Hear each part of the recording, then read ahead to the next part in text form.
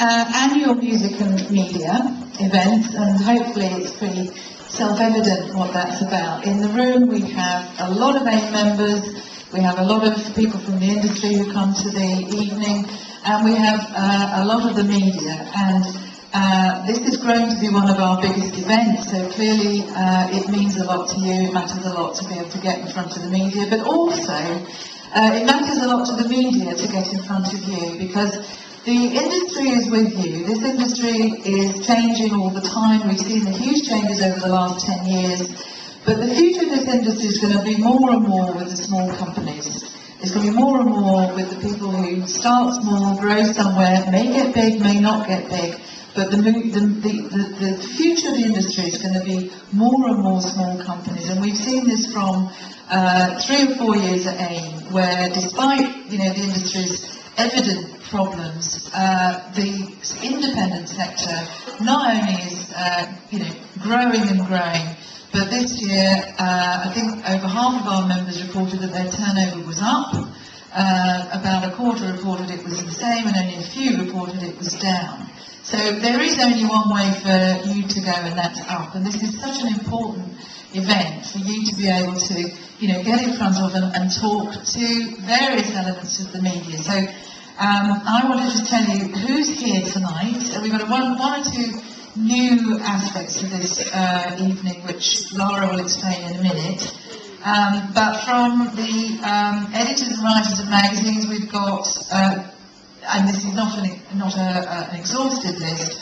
We've got Classic Rock, we've got DJ Mag, Blues and Soul, Metal Hammer, Core Mag, F-Roots, Mix Mag, Bearded, Billboard, Stool Pigeon, The Fly, Dazed and Confused. We've got The Times, The Independent and The Guardian here. We've got a lot of radio stations, particularly regional radio stations, but also we've got Radio 1, Heart, Absolute, Kiss, NME, Six Music, BBC One Extra, Choice, Radio 2, Total Rock Radio, and etc. And then online we've got CMU, Punktastic, Record of the Day, Drowning Sound, Resident Advisor, The Quietest, Music OMH, Enemy.com, Shake and Stir, Data Transmission, Music More, and again a lot of others.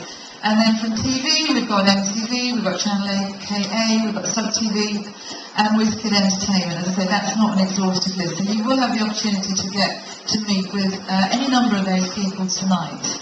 A few thank yous as usual, because AIM is always able to put on these events because of the support that we get from many quarters around supporting the sort of creative industry. So very thanks to the Arts Council, who are funding the breakout speed dating sessions, which are taking place upstairs throughout the whole evening. And that's going to be rather different this year, because we've got dance, world, folk and urban labels who can meet with a genre-specific media, so you'll be very targeted.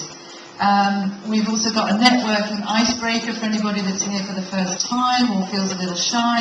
And on that note, if you do feel a little lost and left out, do just come over and find me or Lara or Judith or any of the AIM staff over there, and we'll try and find somebody or put you in a group with somebody that you will be able to talk to. We also want a big thank you to Rose at Diaspora and David at Juno Download, both of whom have worked very hard to ensure that we've got the dance and the urban labels catered for here tonight as well. A couple of things that AIM are working on. Some of you may have been at the AIM AGM, and we had a rather brave big ideas section for the members, and we asked our members to come up with the big ideas that they wanted for the future. And the second, well, George knows very well, the first one on the list was get more records played on Radio 1 and Radio 2. So would you please make sure that George leaves loud and clear with that message, he's here tonight, but also would you make sure he leaves with his teeth and everything else about him intact, because we do have a great relationship with the BBC, and it takes a lot of work to make a hit.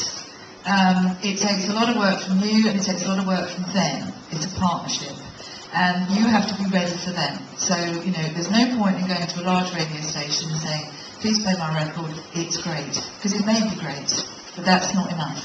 So, it's part of what AIM does all the time, is to help you to get market ready.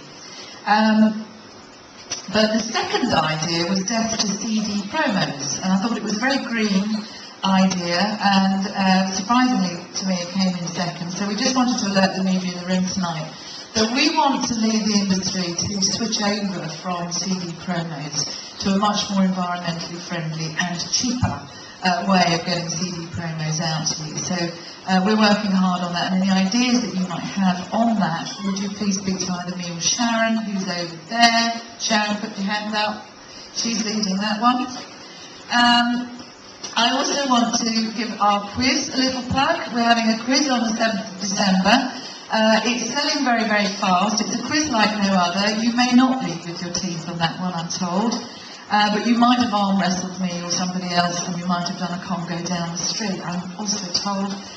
It's got very little to do with quizzes. It's got everything to do with having a good night. If you want to come, please see any of the AIM team for booking forms. And I also finally want to mention Independence Day. Independence Day is something that we've run for 2 years. Independence Day is an opportunity to celebrate everything independent. We've done 2 different types of events over the 2 different days.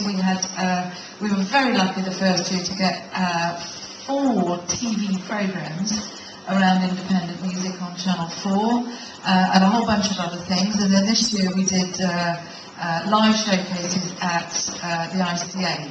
I want Independence Day to be an annual event. I want it to involve everybody that we can. If you have ideas about that and your media or a label, please come talk to me about that, because I'd love to hear what you'd like from that.